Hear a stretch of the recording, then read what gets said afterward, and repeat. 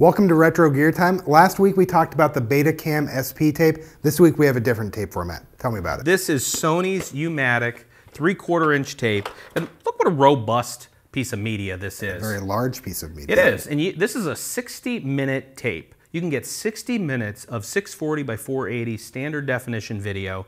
And back in the 60s, the late 60s, early 70s, when Sony introduced this, this was really a revolutionary tape format for TV, broadcast, corporate video production, the whole thing. Let's see if this even works. It's been sitting in my basement for about 10 years. In terms of quality, how does this compare to like a Betacam tape?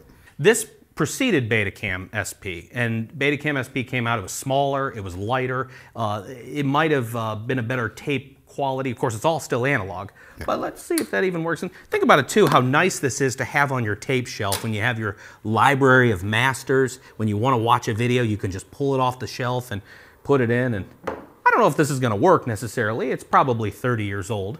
Yeah. But you know, but think about compared to the media we have now, where you have something like this on a shelf with all your SD cards or hard drives. Very easy to lose this, so. Yeah, and then it would be labeled as to exactly what the program is, and if you wanted to make a copy of it, you could just take it off the shelf and connect it to another machine and copy it. You'd also lose a little bit of quality every time you copy it. Just a little bit of quality would be lost each time. Yeah. But think about, this was the 5800 series. This is the 5850 recorder, and it doesn't appear like it's going to work.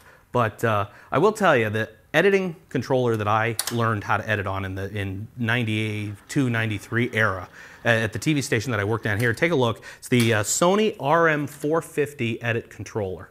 And this, back in the day, when I was in high school learning how to edit at this little TV station in Kent, Ohio, I thought this was pretty much the coolest editing controller, the coolest edit system that had ever been created. And literally all you could do with these two tape decks you can see here, the top was the source deck and the bottom is the recorder, and you could just do ins and outs and cuts on this very basic system.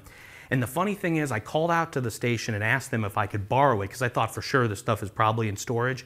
They are still using that edit system today.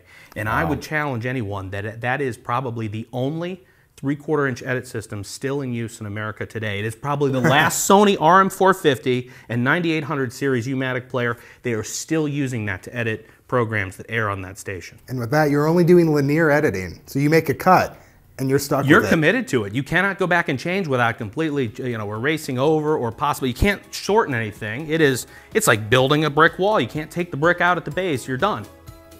Yeah. Glad technology has moved quite a bit since then. A little bit. Check out our YouTube channel to see some more videos, and we'll catch you on the next one.